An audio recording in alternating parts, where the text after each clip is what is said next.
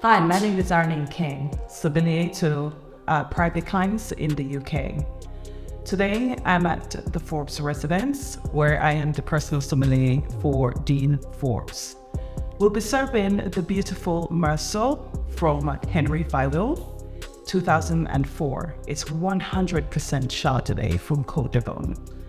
It's an excellent wine, 94 points out of 100. It's certainly ready to be drunk. Next edition, Cap Table Talks. You know, I always say I like to share these conversations that I'm privileged enough to have in my, my own home with people who are in my phone book who I can call friends. And I'm really excited about this conversation with two, I think, giants in our community. You know, we've got Karl Lokko.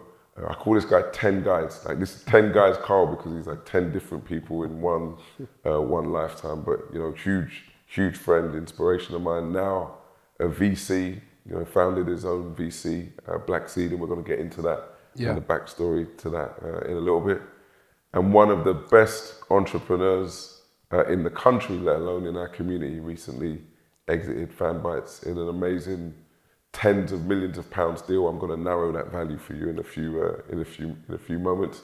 But Timo Armoo, good friend of mine, good to break bread. Timo, I want to start with you because in many respects, I think what you're trying to accomplish at Black Seed, supporting underrepresented Black entrepreneurs, we're trying to find the next. I mean, it's the next term. We're trying to find the next. We're trying to find the next 100%.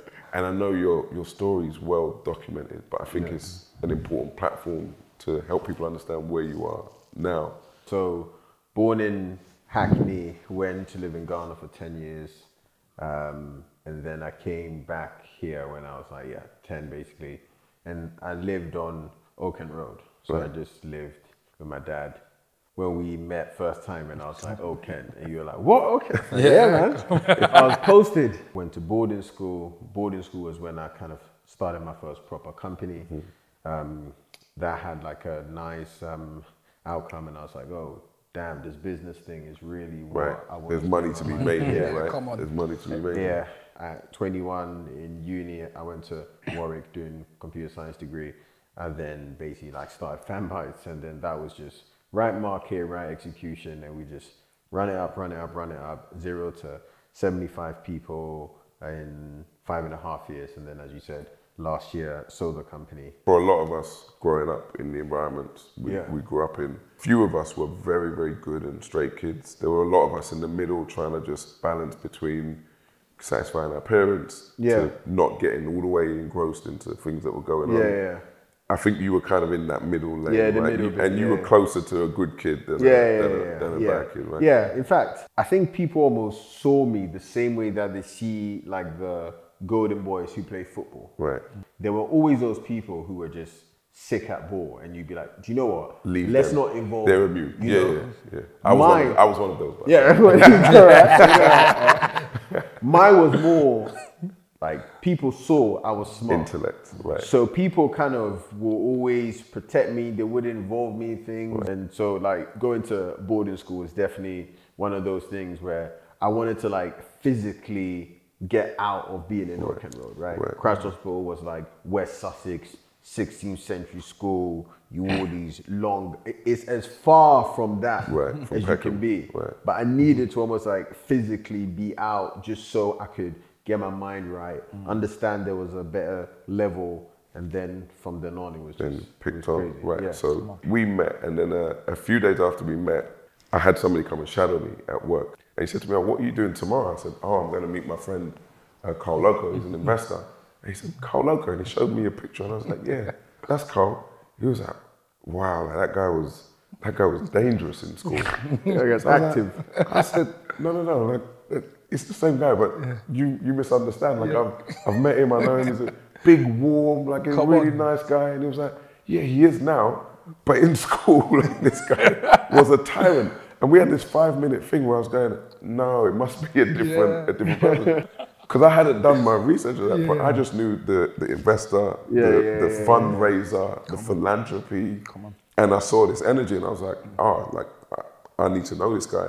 And then when I heard all of this, I was like, Karl, do you realize how people are talking about you? And he owned up, he fessed up. Yes, it's true. But that was your origin, right? Which again is well versed, but like for the benefit of the rest of this. Yeah, I mean, you know, South London boy, Brixton, Mitesford Estate.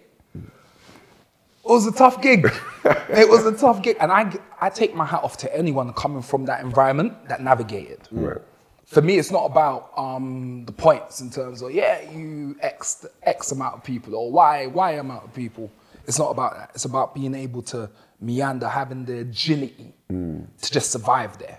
Like, I take my hat off to anyone. Right. To be able to thrive there, you know, whether that be thriving outside of the actual clutches of the happenings, or being within it and being able to create a certain level of immunity, you know, I respect it all. And my what I opted to do was to thrive within it, you know. So I started out like everyone, like hiding money in the socks, you know, getting bullied profusely. Like, it was, I mean, anxiety was the name of the game. Just to go to the corner shop, to go to school. Right. You know, I was being mugged. You know, my father, I remember he spunked out on a electric blue Apollo Plateau mountain bike. Right. And they took my bike. We ended up getting the bike back. My brother did, actually. Right. And I saw that he was able to get the bike back by having some audacity. He had no gang background. Right. He was born in Ghana, unlike me, I was born over here. Right. But he was just like, I'm not about to let that go because he's not getting another one. Right. I saw that and said, this is the only way. This is So the I just currency. built my power, Right. I built my presence, and before you know it, I was one of the top boys on my estate. But I was very fortunate for my rehabilitation to come through actually one of my mates' mothers, who Right. I refer to her as an auntie. Right. She's still more a mother than an auntie to me. An association with the church. Right? And with the church, I mean, faith was a big part of it. Yeah. You know, I mean, you have to go by what is unseen when every day all you're seeing is... Right, tragedy. You saw someone shoot someone. Yeah. And after they did it, they just came and carried Literally. on playing football with everybody. I mean, with us. Right. Told me to pass him the ball. Right. Sometimes that outside mentality of people who haven't seen it, haven't been in it, offering opinions on how those in it should navigate it, right? Yeah. If those people's children observe something like that, they're bringing in a SWAT team of experts to do, you know, PTSD and Talk about it. rehab and Talk about counseling and Talk about it. Right. So there's like a team to help rehabilitate that child. But when it happens to one of us, it's like, well, opt out. Don't pick up on that. And I'm not advocating it or condone it, but don't pick that up to defend yourself. Don't join a tribe to help yourself feel more straight or safe. You shouldn't do that. You should just be able to observe the tragedy and still understand it's wrong and pattern on it. Like it, even as the good kid, right? You had the same thing, like getting from home to the spa. Yeah. There was almost this sense in my mind that this was not what I deserved to be in. And I think even from a young age, I think I spent a lot of time trying to mentally surround myself with just like some kind of positivity, right? And I was trying to like force myself to like leave. That was the reason I went to boarding school.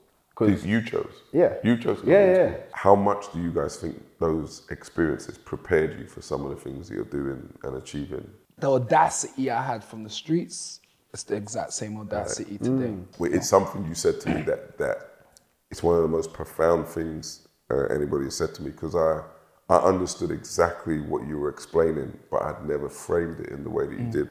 You know, when I'm about to go into a boardroom or I'm about to go and pitch for 5, 10, 20 million, how could I fear that when I've turned up at addresses to go in not knowing if I could come out alive or not? 100%. Right? So this Like is what? this is a cakewalk. Like, what am I going to get? A no? Right. Like, ooh.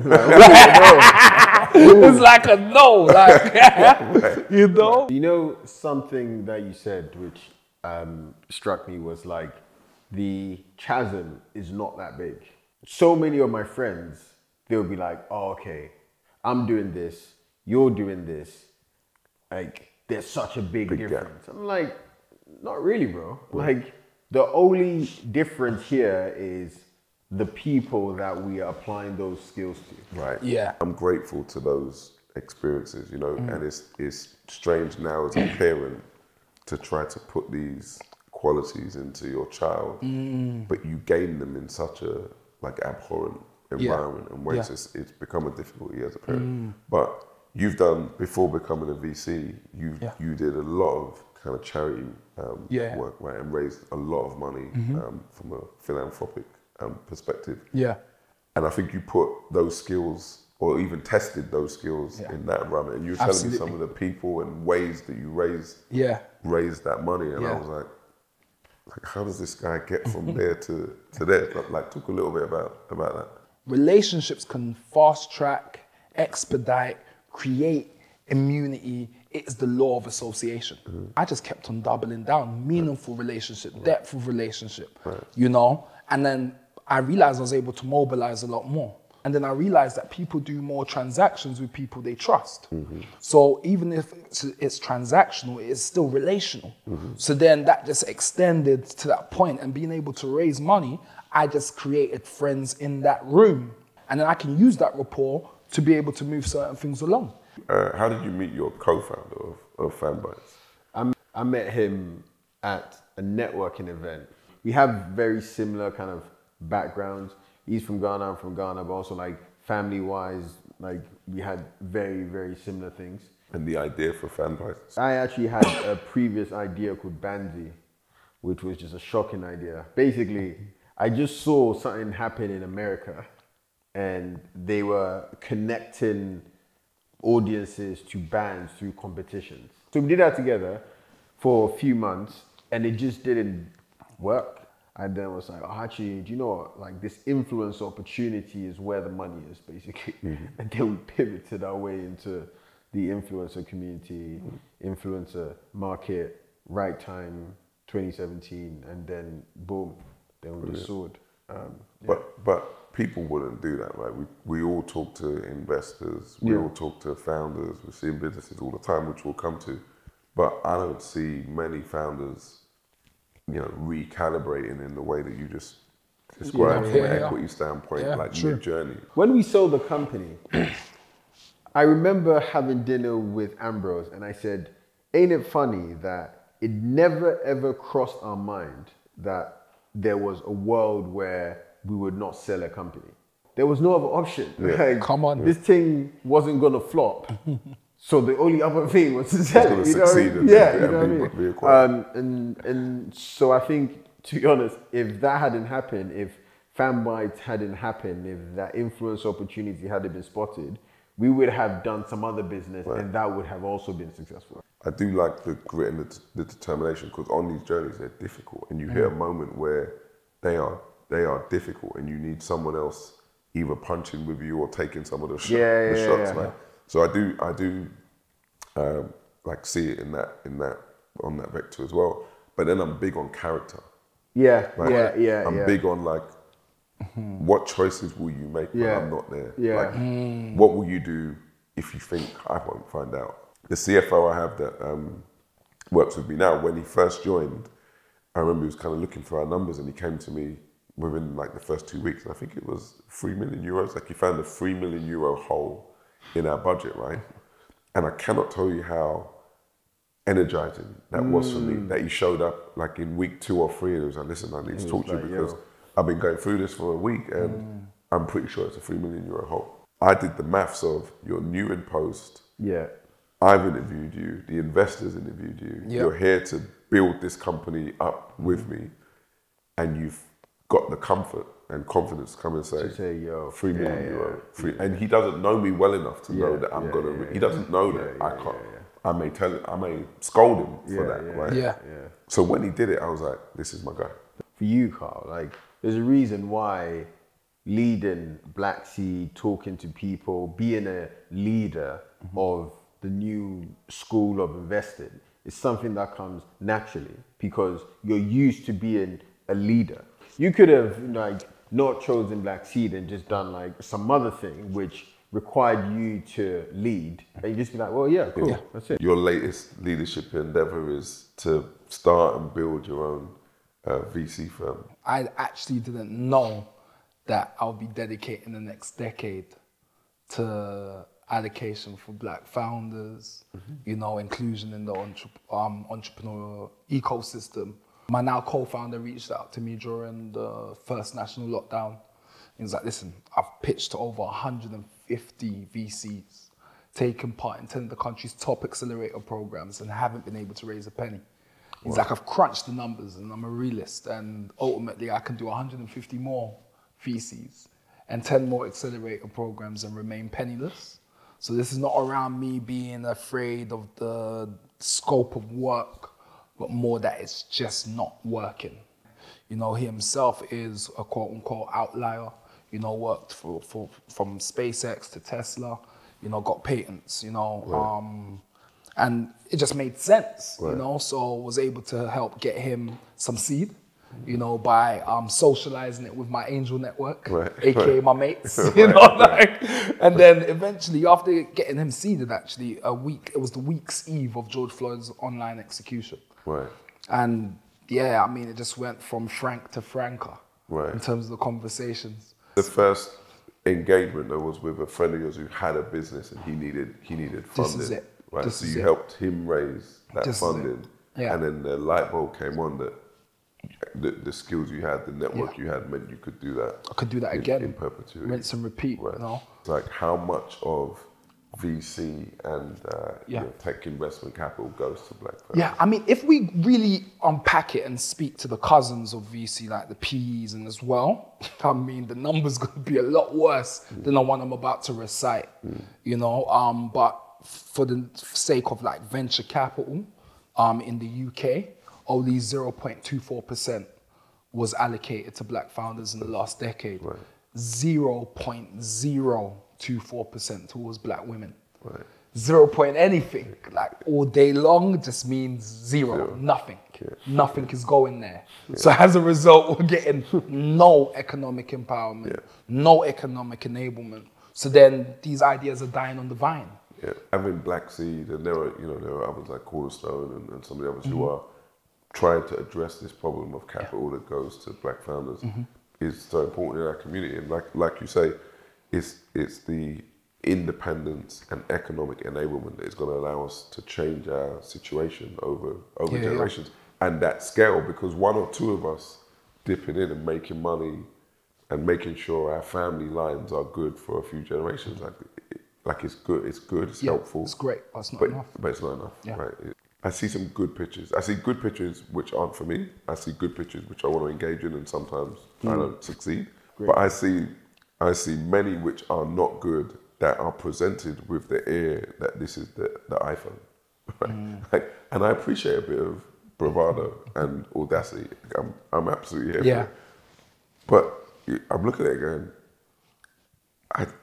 I must have missed something, because if this is what I think it is, there's no way you can feel as confident about it as you seem to. Right? And I had one in particular, and I was telling this story the other day, one in particular was pitched to me. On Saturday mornings, I normally look at 2 or 3 pitches. Saturday morning, 8 a.m., do it every single week. But it's my weekend, right? But I do it because it's pretty much the only time in the week I can carve out. So Saturday morning, 8 a.m., I get on, and this guy pitches.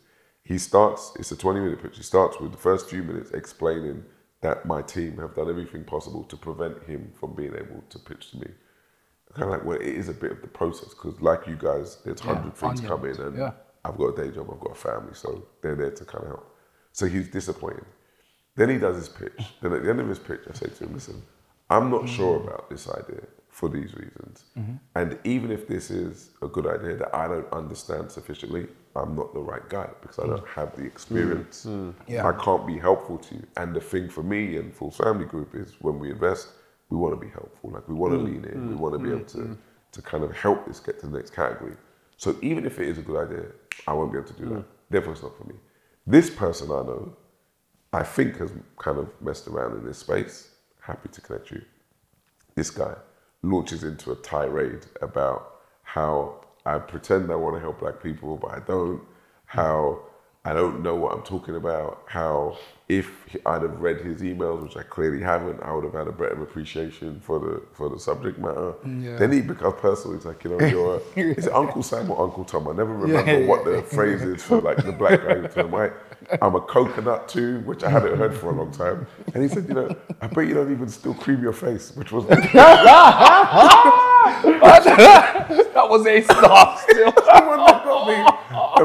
Because when I came off the phone, I was like half laughing and half angry. I bet you don't. In fact, I think what he said was, I bet you're one of those guys wandering around Canary Wharf that doesn't even cream his face anymore. I was like, oh, man. Yeah. Pitch deck is there to socialize, essentially, what the proposition is, and create enough stickiness and reception that when you're actually sat in front of the prospect, you can now translate, deliver, and expand on whatever it is there. With the pitch itself, like, I mean, there's this adage, investors don't read and readers don't invest. Like, too many words. Like, immediately, if I see a pitch deck and it's word heavy, I'm like, yeah, we're off to a bad start, just by it being word heavy. Because one of the associations I think we make with that, I know I do, I don't know if you do, is this cannot be explained simply. Yeah. This volume of words is you telling me this idea cannot be explained simply, which is not good. One of the things I find myself saying, not only to black founders, just to, I guess, young founders in general, it's like, whatever business you start now does not have to be Google, right? And the odds are it is not going to be Google. The odds of your first or second or even third company being Google are so like vanishingly low, especially if you're starting off so young. So you can't be in that game of your first ever business, you're this 23-year-old and you've spotted this thing which no one else has. People who have decades of experience, no one has spotted it, but you're gonna build this thing to a $1 billion outcome. I was speaking to this founder who does some like business in hair, and I was like, oh, you know, what's the end goal, right? I said, okay, right, this is how we become a $1 billion company. I was like, instantly turned off, like instantly off, done. That is actually something that I think is a bit of a problem in our community. And to be honest, this is one of the reasons why I put out content, like trying to share the play, where people basically think, well, every business outcome has to be this like hero outcome. But your life can fundamentally change even if you do something and then you sell it for like, if you build something and you sell it for 5 million and you own 80% of it, that's 4 million. Your life changes. Like, it's not as if either a pauper or I'm a billionaire. It's like, what, bro? There's a huge there's a huge delta in there. And so in the pitch decks that I see, the ones that I do fund are often the ones where I'm like, there is an 80% chance I will make 2x. I'm completely fine with that. If I give you 50 grand and in 5 years I get 100 grand, okay, cool. I beat the stock market somehow, right? Thank you, you know? And I think trying to sell more certainty in your pitch deck, trying to sell more certainty in your story, especially if you're like early on. If it's your first business, because then your second business, your story can basically be, in my last business, I did this, right? So I'm now more certain that at least I can do that, right? You know? So you're constantly just like selling certainty all the time, especially to people who have money. I think a lot of people think that angel investors are just like reckless. He's here, here's a 50, here's a 10, here's a 100 bag. Like just vibes, you know. I'm an angel, right? You know, just vibes, you know, like I'm an angel, I'm here to save you. Right? And it's like, no, like we worked hard to make our money, therefore, like we will work hard to keep our money, you know, and also to grow our money. So I think this is why I was saying earlier the point about like not having an understanding of what good looks like. Like good is not Google or Facebook. Good is actually, I put in whatever, 10 grand into you, and I know that, you know, maybe in 3-5 years, yes, I'll be ecstatic if that 10x's, but I'm also perfectly happy with knowing that, you know, maybe 3-4x's. Okay, that's fine. That's great. Especially for your first business. It's great. 100%. And I think the content you put out is so brilliant for doing that. It's so crisp, so pragmatic. Thank you, yeah. It's so, do this. I did this, this, and this, so it works. Then Do just this, do that. this, and then just do that. Because people think too much. Yeah, people, yeah. 100%. People think too much. Fan Bites was an incredible outcome, and we didn't know each other. And when I saw that, and I saw, you know, sometimes we see the news and something bad has happened, and we all have that reaction of, please don't let it be one of us. Like, don't let it be one of us. And then I saw the Fan Bite story, and I had the reverse reaction of like, please let it be one of us. It was. It's one of us. And I reached out on social media. I was like, Come on. to another person from our background. And look, I'm happy when anybody succeeds, but we know how difficult it is to succeed coming from where we came from. And seeing you like achieve that at that scale in the manner that you did with the cleanliness in which you kind of did it, like made me feel good. Made me feel really, really good. And I don't mean this in a condescending way at all. I'm proud. Like, I'm proud of you. Like, and I haven't known you that long, but I'm proud of you. And I don't mean it in a paternal sense. I mean, that's my friend. 100%. And he killed it. No, same. And I'm like, I'm proud. No, I'm it's proud. inspiring. We're talking so much around certainty, but the crux of it is that when they see a black founder, they see uncertainty. Yeah. That's why the numbers are the numbers. I told Tim, like, last time we sat down, it was actually at the dinner that you held here. I was like, it clicked for me. In a way, it's never clicked when I saw Tim. In terms of the black seed proposition. Right. You know, like in theory, we know it to be, but because no venture capital has been going in that direction, Don't know what it looks ultimately it's to now, you know, showcase that. But to see like the living epistle that is Fan Bites and what you've created and generated, 100%. it's just in itself, it's like, look, boom, there it is. It gives Black Seed an uptick in its chance Come on. of being successful. Come on. right? Yeah. And I was saying this the other day as well, that what people have to realize is you walk into that world, kind of what Karl was saying, you walk into that world, you build that company, you succeed. There's a set of investors now scrambling. There's a set of meetings. There's a set of war rooms where people are going, who missed out on Fan Bites? Which associate didn't call on Timo? When we pitched them 5 years ago, why didn't we get the mandate? Like, why didn't we get into that deal? There's a set of people who probably knew of you early on, probably knew of the opportunity early on, and deemed it as uncertain. 100%. And now panicking to not miss the next Timo. Getting So the next scolded. one of you who walks in, you know, with the slightly dodgy trim that you've got. But the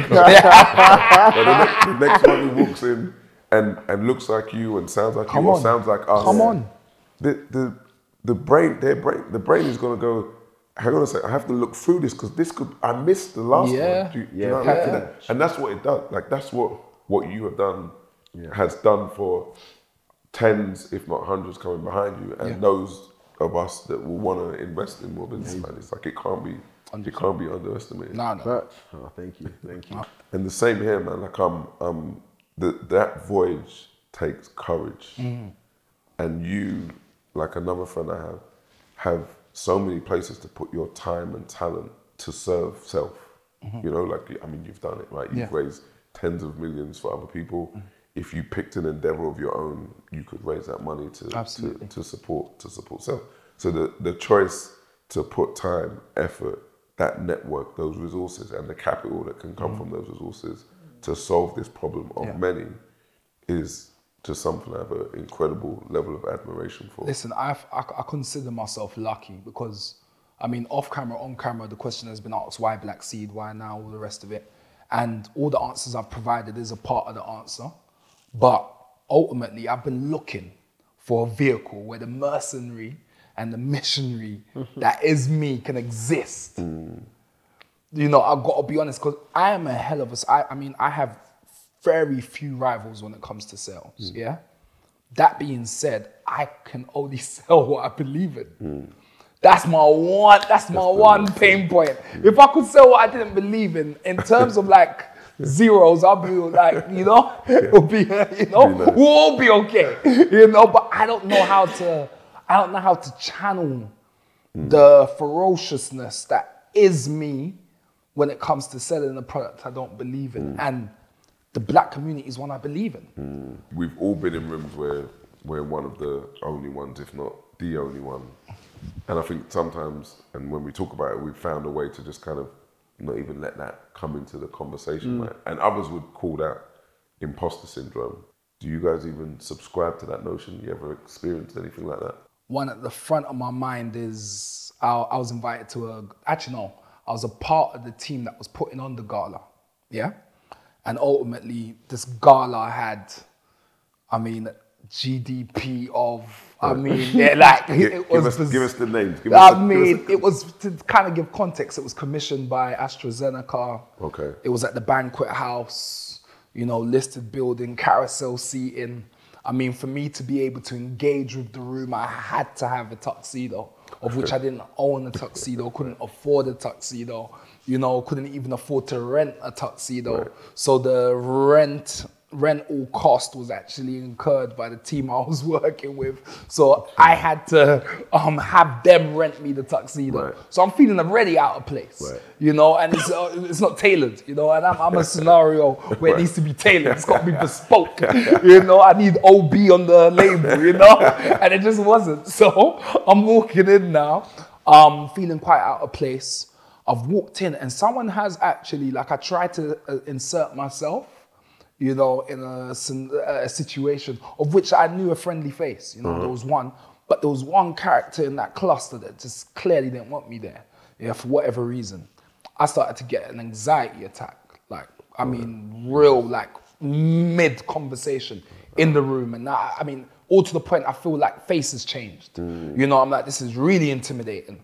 So I literally just darted out, left the conversation, went through the back, found staff. Because where the staff is, they got similar narratives, similar culture points, similar, pigmentation as well in some of them. And I sat with them, and I remember there was a chef on his break smoking a cigarette, and I just I leaned next to him, and then we were just talking, and I called one of my mates from my old life. Actually, he's a part of my new life too, but we've traveled genres, Right. So I hit him up and I'm like, bro, I just come over here, but you know what? I feel like I need to cut. I can't be here. And he's like, this can't be the same locks. This don't make no sense. I've been asking you to leave and you never cooperated with me. I'm the one that you're putting the arm. And I'm like, nah. You know what I mean? So he was like, I understand. Who pulled your arm? And he was like, plus, ultimately, you know what God-fearing meant? We bow before God, we stand before anyone. Come on, rise up. Right. And I was like, whoa. Right. I rose up and went to do it, but at no point did I feel a part of. No point did I feel quote unquote worthy, and throughout it entirely back to front, I felt anxious, but I got it done. Yeah.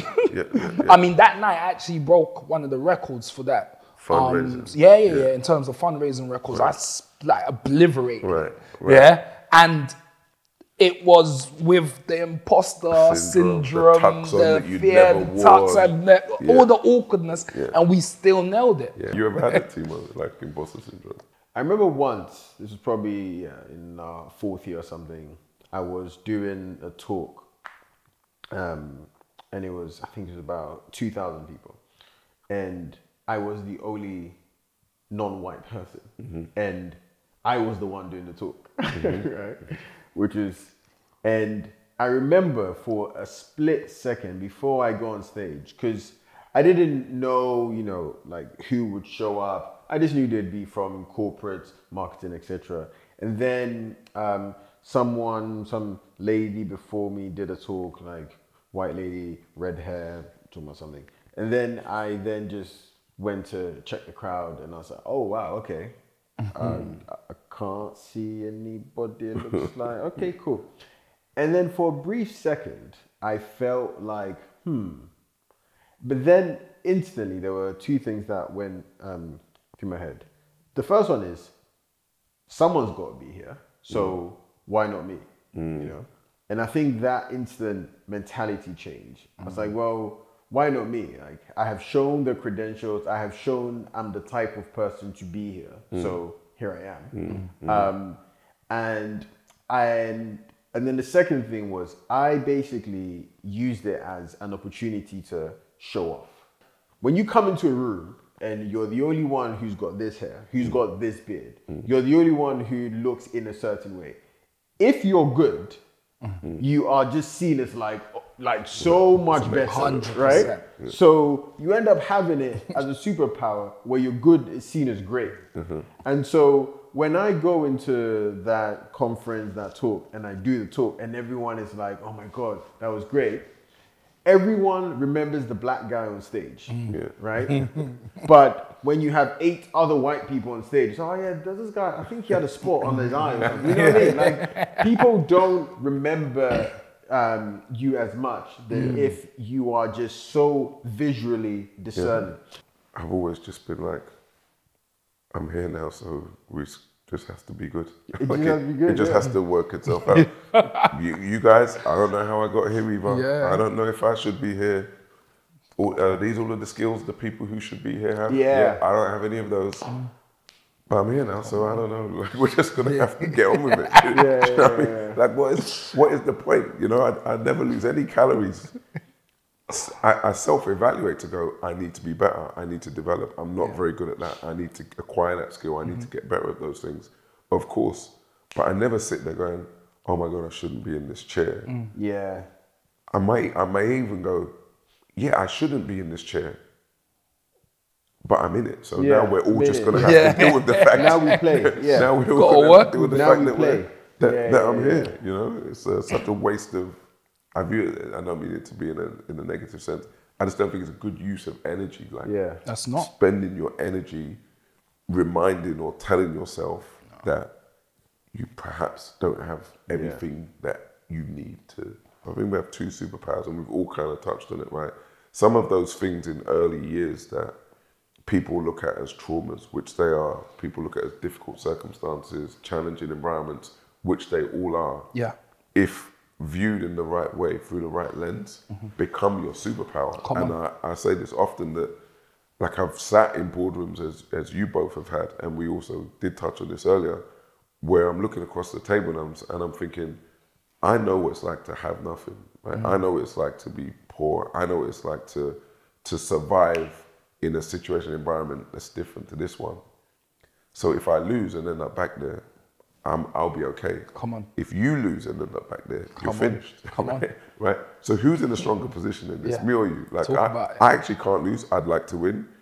But if I lose, I'll be fine. If you lose, it could spell disaster. And that is a strength. Like, that is a thing to be, you know, to put to use in those environments. I think that's one strength that we all share and some of our friends share.